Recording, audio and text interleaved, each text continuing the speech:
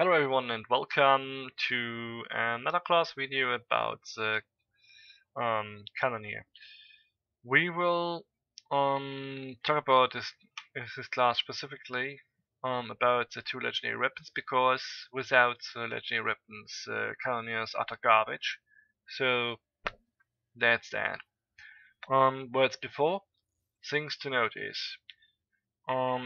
The Terra skill that I found the most useful is Heavy Armament, so the green or emerald skill, since it reduces the cooldown of heat exchange.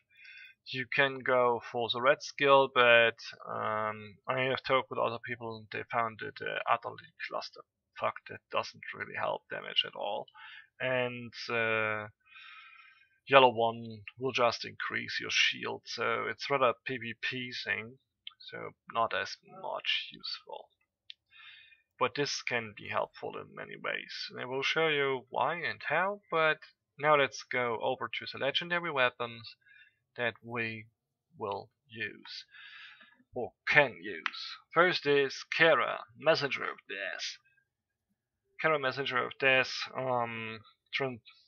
transforms your plasma stream into the disintegration ray, which increases the damage significantly.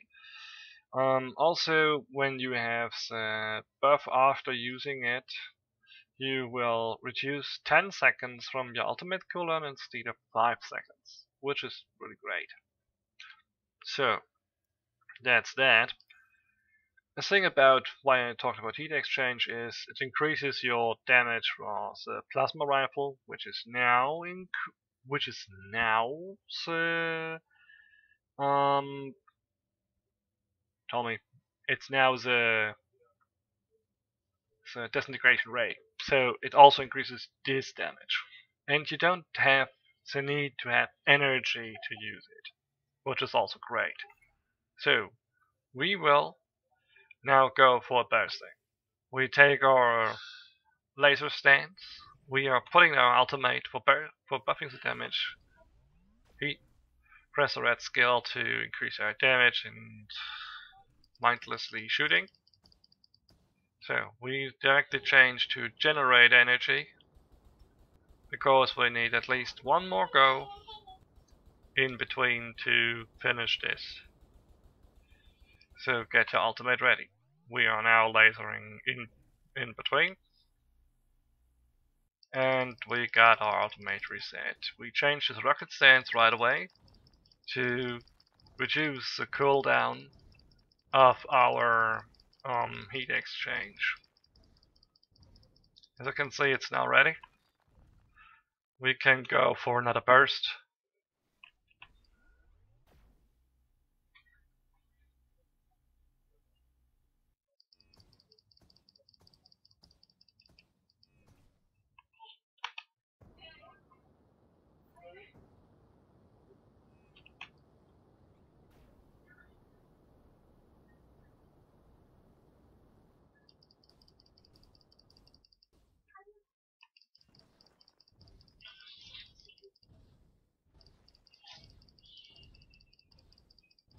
Well, and that's it, what you basically will do the whole time. Now we have again ultimate and can start lasering away.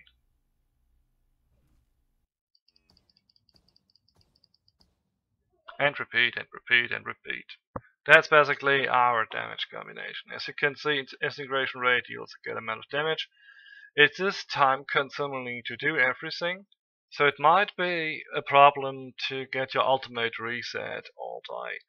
When you have the Sound Reaper in your team and you can stand in the green boxes, it's possible that you will reset your ultimate faster with it, and you can save up for going 2-time energy discharging and can just go like use your ultimate, do your burst, do your energy stuff once again to reduce it, and go straight for missiles instead of you doing it twice.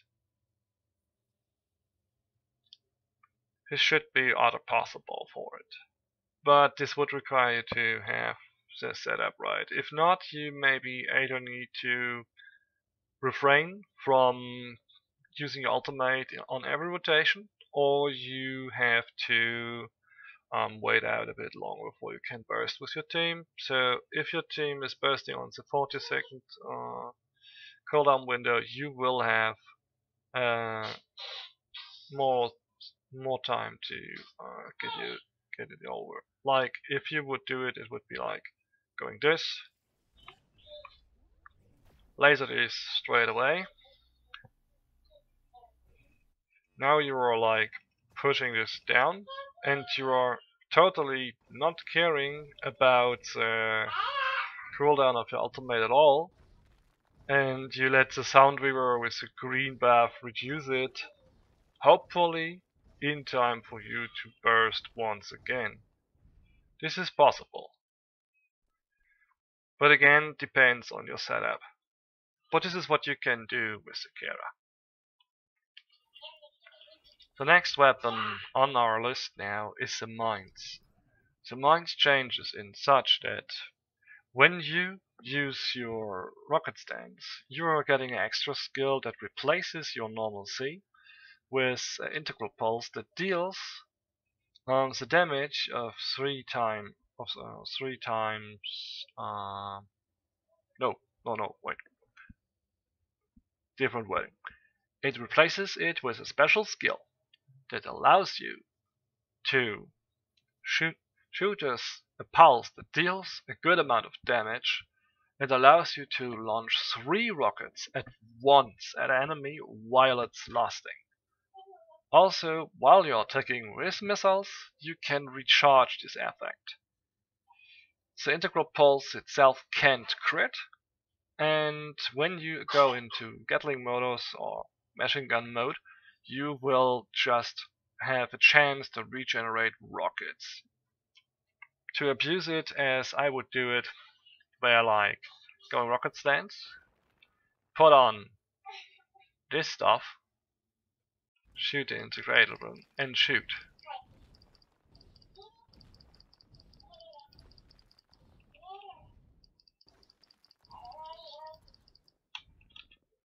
So that's it. We have now done this. You're activating the energy recharge to get a free lasering without the need to build energy.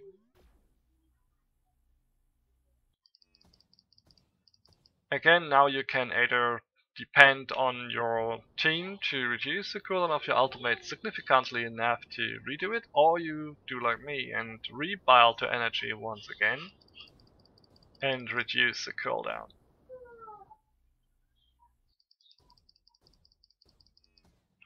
So, meanwhile everything is ready, you can go for the next bursting.